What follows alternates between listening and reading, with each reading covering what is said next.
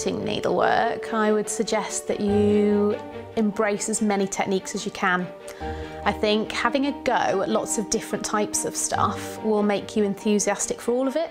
I don't personally have a favourite, and I can honestly say I don't. I love them all equally, I think, and they all have their different challenges, and I think maybe that's why I like a broad breadth of different embroidery styles. So you get a very different challenge with gold work compared to Jacobean crewel work and silk shading. So I think I would probably try out as many as possible, and to go and visit as many institutions where you can see historic pieces as you can, because I just find that what people have done in the past really, really inspiring.